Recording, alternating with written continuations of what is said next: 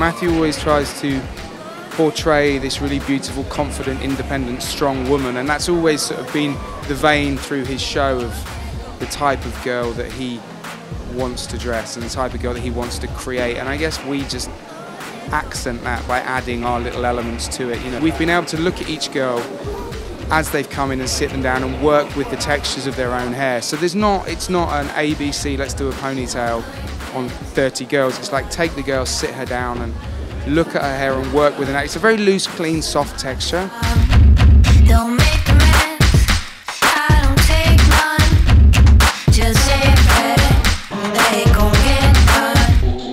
Nobody cares, so I go down. The look basically is we want the girls to look like they probably came off holiday, you know, 2 months ago, so then they've still got a really good, healthy glow.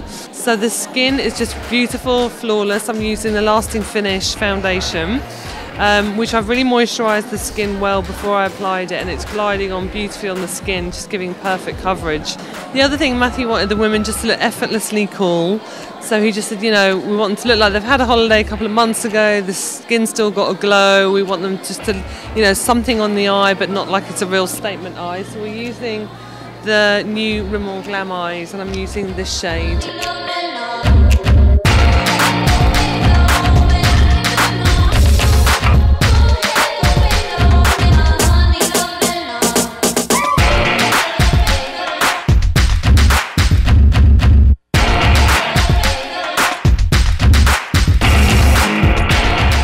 What do I love about his clothes? Lots of things. They're very beautiful, very wearable. I used to write letters, I used to sign my name, I used to sleep at night. He always brings joy to the fashion week because his colours and his vibrancy, it's never dull. I mean, all those seasons when, you know, you'd go to shows and it was grey and beige, and you'd come to Matthew and it was like, yeah! He makes you happy.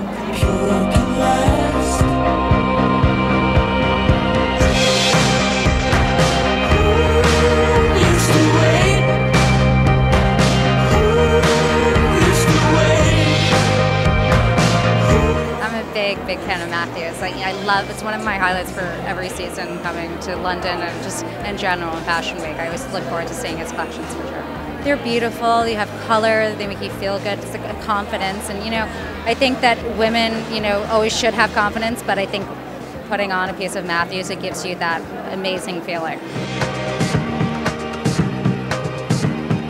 Every time there's something quite fun about them, and as a woman, you kind of really feel quite feminine in his clothes, even though they have a little bit of edge to them. Every season, he manages to get that fine line between being pretty and beautiful and feeling, you know, the woman feels like a woman when they wear his clothes.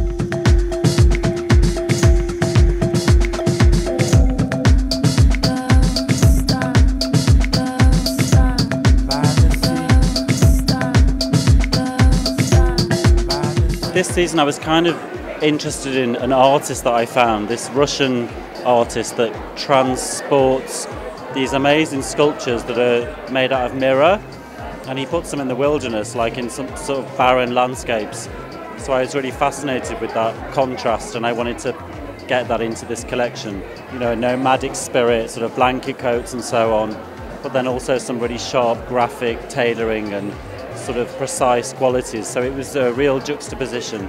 There's some really couture-like pieces, there's a real sense of luxury and craftsmanship in lots of that collection. Just, you know, incredible skills that have gone into making beaded dresses or the sequin parka, for example.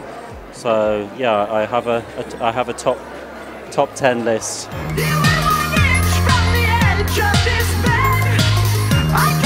We're launching the MW Diffusion line at the moment, and that's really about sort of, you know, a lower price point and a sense of more of an urban spirit. It's kind of, you know, more centered around day pieces. I guess in my head I think of it as the younger sister.